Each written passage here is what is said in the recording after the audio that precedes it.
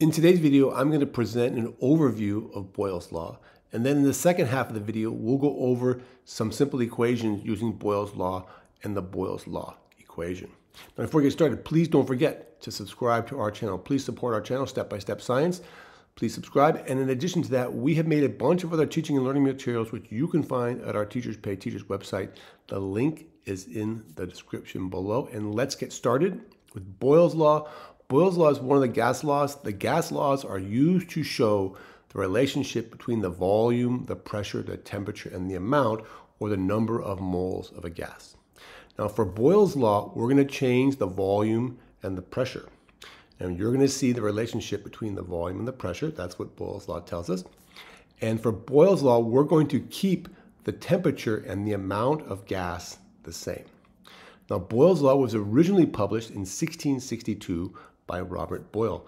And Boyle's law says that for a fixed amount of gas that is kept at a fixed temperature, so we have a fixed amount and a fixed temperature, the pressure on the gas is inversely proportional to the volume. That means when we decrease the volume, the pressure is going to go up. When we increase the volume, then the pressure is going to go down. And I'm going to show you that in this simulation from PHET Interactive Simulations. Of course, the link to their website is also in the description below. And you can see we have a container here, we have a pressure gauge, we have a temperature gauge, and we can add the gas here, or we can actually add the particles over here. And I'm going to add about 200 of each. It doesn't really matter how much you add, but 200 works well. And then I'm going to show the width. So you can see the width down here is 5 nanometers. And because we're talking about Boyle's law, we're going to keep the temperature constant. So we're going to hold the temperature constant. So when we keep the temperature constant, we're going to keep it at 300 degrees Kelvin. This is the pressure measured in atmospheres.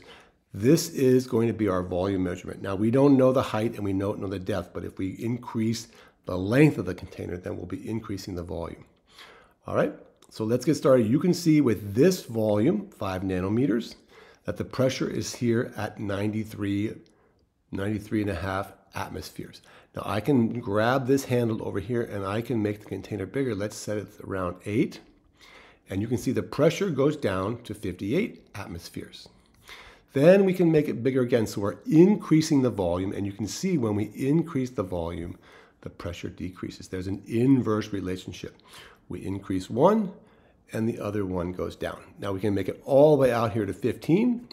That's as big as it'll get, and you can see now the pressure's gone down to about 30 atmospheres. So when we increase the volume, the pressure decreases. Now you can also see they have a nice collision counter, and really pressure is just a measure of the number of collisions that those particles have with the wall of the container.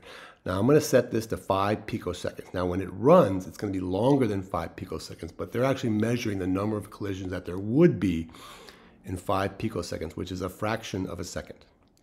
Okay, so I'm going to run this, and you can see that in that time, with that volume, you get 244 collisions.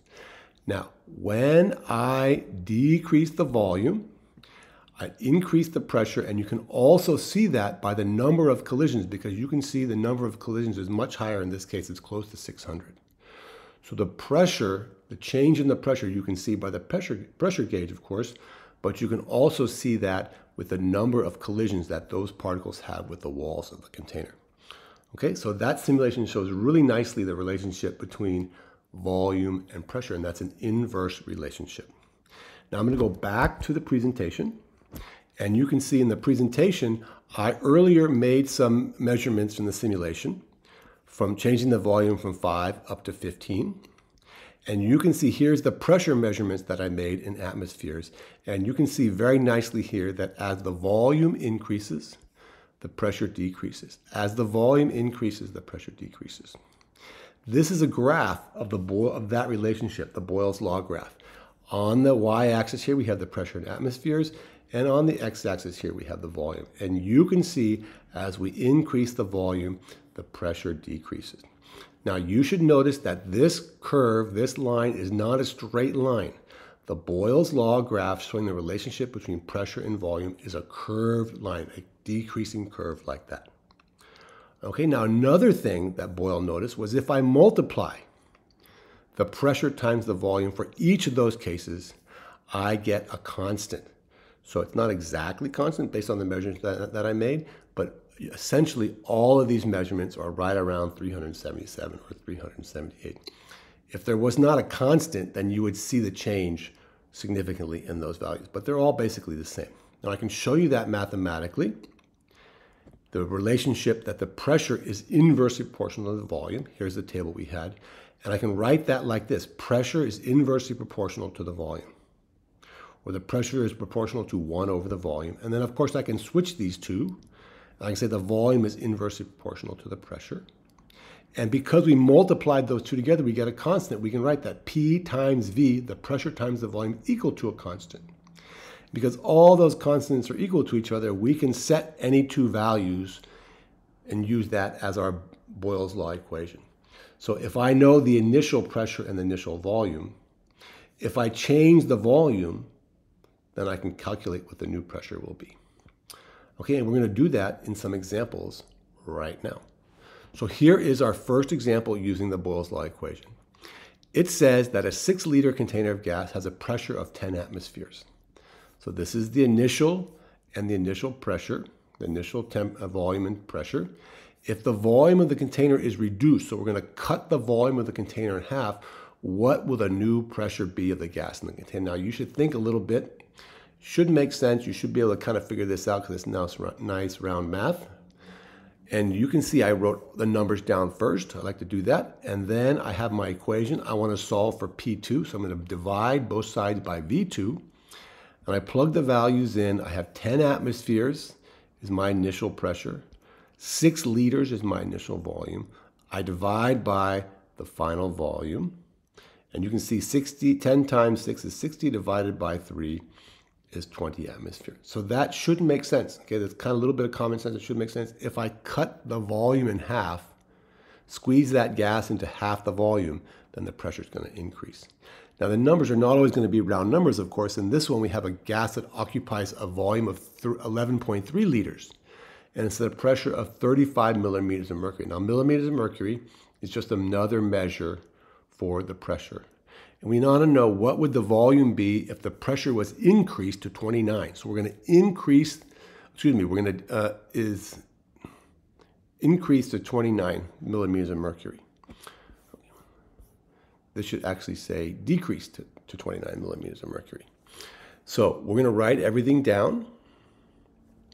And we're going to use our Boyle's law equation.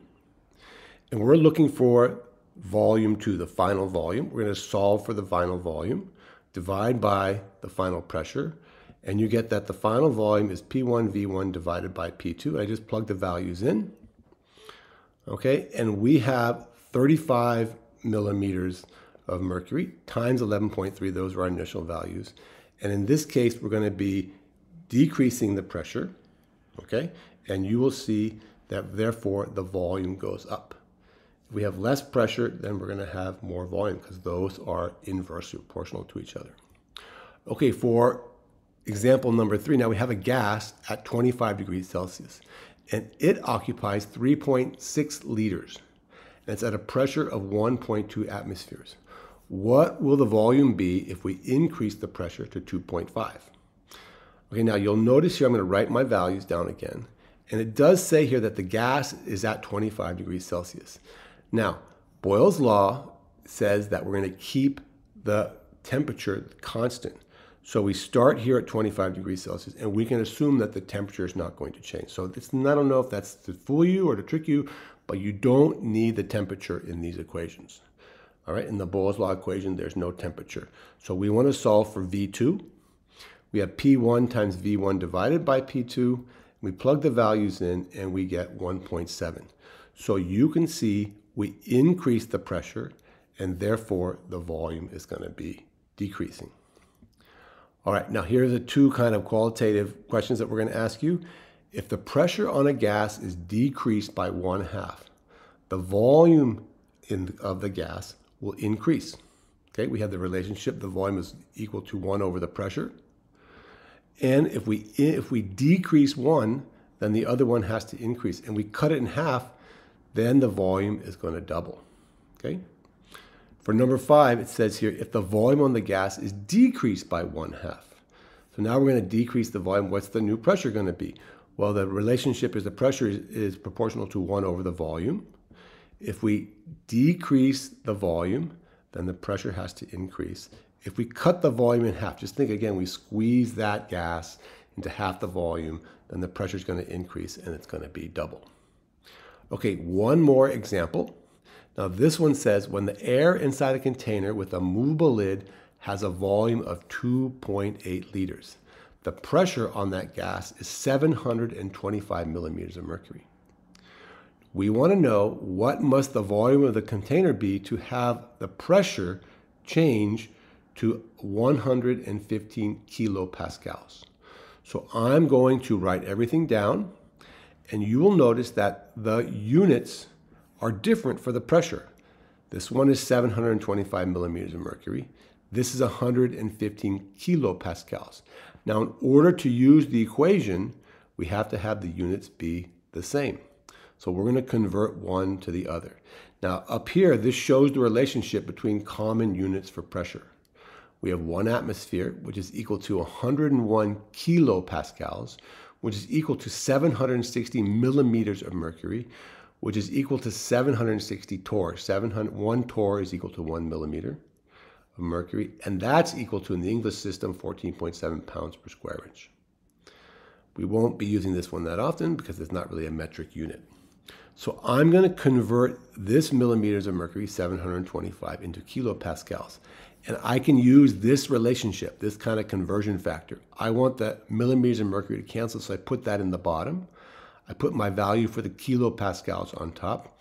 These will cancel. I multiply 725 times 101.325 divided by 760, and I get 96.7 kilopascals.